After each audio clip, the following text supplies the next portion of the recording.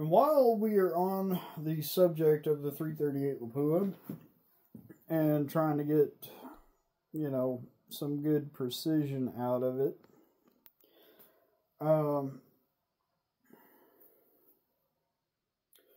the factory burger ammunition, when I chronographed it, had a pretty big extreme spread. It was like 70 feet per second. So I wasn't really, I expected better than that. If I'm going to buy a quote-unquote premium grade ammo, I want it to perform better than 70 MOA. I would expect 50 or less, maybe 40 or less would be appropriate for spending that kind of money on some ammo. I hadn't actually shot any factory Lapua ammo out of it yet. I may try that just to see what happens. And another thing is the factory burger ammo. This gun has a 30-inch barrel, factory barrel on it. So a lot of other 338 Lapuas have like a 24, 26. If you're lucky, maybe a 28-inch barrel for a factory gun. And when I chronographed this factory ammo, I only got an average of about 2,760 feet per second or something like that for a 300 grain burger bullet. And I was thinking, if you look up on their website, I think it says 2,750, but their test barrel that they tested out of it wasn't 30 inches. It was like 26 or 28 inches. So I was actually expecting it to be on a little higher than that. Like I was expecting maybe 2,800, 2,810, 2,820, somewhere in there. And it did not it barely broke what their advertised velocity is for that ammunition. So I would expect if you were to shoot it out of a shorter barrel, like a 26 or 28-inch barrel, it would probably have less than what they say it does. And I'm like, man, if you're buying some factory burger ammo and it's not performing to at least what it says it's supposed to do, I'm pretty kind of disappointed in that. I expected more from it. With that being said, I also had some factory cellular and bellet, like some cheap ammo just to shoot. And they were also 300 grain open tip match. I don't know what bullet SMB is using, there's no telling, or what kind of gunpowder they're using, but it got me over 2850. It was a whole 110 or 115 feet per second faster than the burger ammunition. And not only that, the powder burned cleaner. There was not nearly as much smoke as the burger, and it burned cleaner. When I had to swab the barrel out, it was cleaner after I'd shot the S&B than after I'd shot the burger. So I don't know what kind of gunpowder they're using in that S&B, that cheaper ammo, but it definitely burns cleaner and it's got higher velocity. Now, as far as accuracy goes, it didn't do any better than the burger. It was about the same. It still shot terribly out of this gun. But like I said in the previous video, I'm expecting that to be because of a few things. Possibly something wrong with the rifle. Somewhere, either in the action where it mates to the chassis, or possibly in the bolt and the firing pin area. Something causing some sort of accuracy issue there. But while we're talking about it, and in another video that I posted, there was a comment on there about max effective range. And so maximum effective range, as far as literature is concerned, historically, it basically means once you hit the transonic zone, but right before the bullet goes subsonic, you're right when you hit that transonic zone. And the reason why is because historically, bullets of yesterday were not made as good as they are today.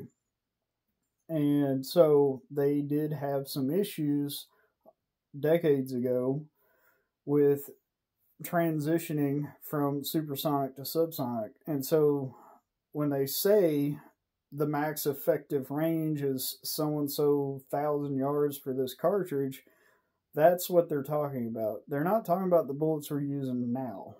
You know, they're not, like, in my experience shooting long range or extreme range, modern bullets do not really have much of an issue going through that transonic zone. The one thing that I have seen, and that does happen, is that there's a little bit of a shift in the vertical and the trajectory, and that's caused because the bullet, once it goes subsonic, the supersonic pressure is now in front of the bullet and not behind it, and it's not trying to fight it as much, and the air density drops dramatically in that area. So when the air density drops really low in front of the bullet, it's no longer trying to fight its way through mud or something, you know, like on the way to the target. It's no longer experiencing a really, really high rate of deceleration. Once it goes subsonic, you know, around 1,100 feet per second or less, the bullet from that point on is not slowing down as much per yard, if that makes sense. Up to that point, it's slowing down a lot per yard. You know, it's slowing down very, very rapidly because it's trying to fight and keep that supersonic pressure behind it, and the bullet's in front of this, you know, the speed of sound, basically. So, as far as maximum effective range goes, they say the maximum effective range is only 1,900 yards for this. And I had mentioned in that video that I'm planning on taking this thing out to 3,000 yards or maybe a little further. And yeah, you know, that's all that is. It's just an old school thing. It's just old school terminology as far as max effective range goes. It has to do with bullets back then. They were likely using Sierra Match Kings, which 40 years ago, they may have been made a little differently than they are now.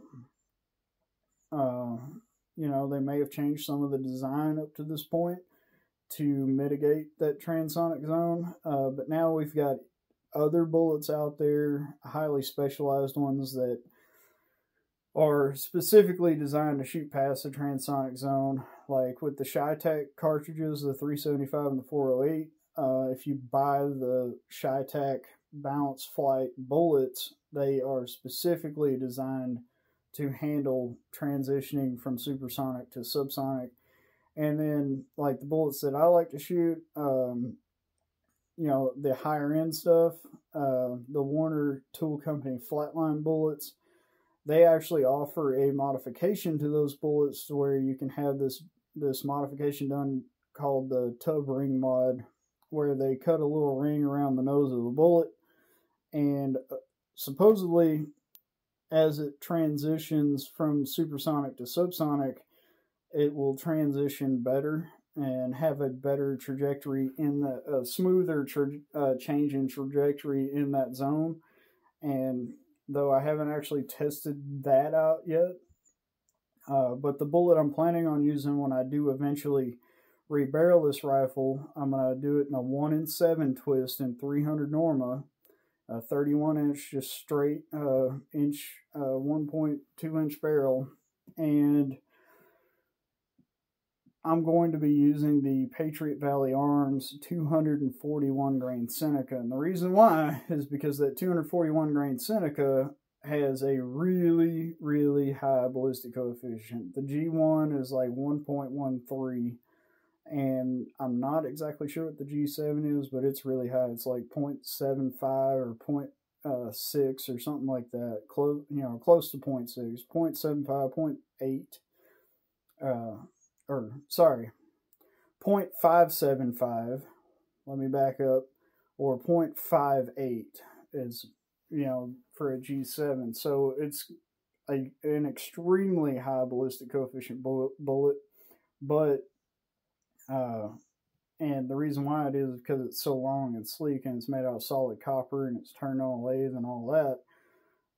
And so that's the reason why I need a 1 in 7 twist to be able to properly stabilize it.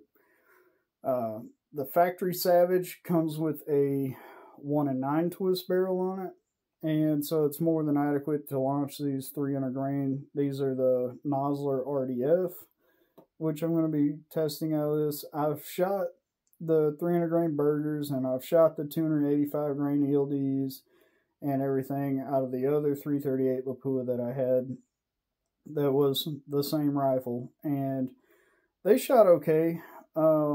You know, but like I said, that, you know, like I've said in other videos, that gun just never shot just amazing. So I never really did take it out and shoot it at long range, because I mean, if it's not going to shoot better than one, you know, not going to shoot at least 1 minute of angle, one, you know, basically 1 inch at 100 yards, it's not worth dragging it out to the range, out to the pipeline, and trying to stretch it out to 1,500 or 2,000 yards or whatever, because unless you're going to set something, a target the size of a building out there, you're not going to hit it.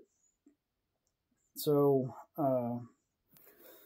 yeah, as far as max effective range goes, the max effective range generally means when it hits the transonic zone, about Mach 1.2 down to Mach 1.1, somewhere in there. That's about where they say the max effective range is. And so for a 308, depending on the bullet you're using, that's around 800 to 1,000 yards, but we all know they'll shoot way further than that. I've personally shot them in a 16-inch barrel out to 1,800, and I've hit targets as small as 10 inches with that 16-inch gun, running really low velocity, like 2,500 feet per second or less, because you know you lose a lot of velocity with a short barrel, and so I'm shooting well past the transonic zone at that point, like 1,000 yards past it, and still having decent accuracy. So as far as its max effective range, it kind of really depends on how you are behind the rifle, I think. I think that really comes down to the shooter and not so much the equipment when it comes to max effective range.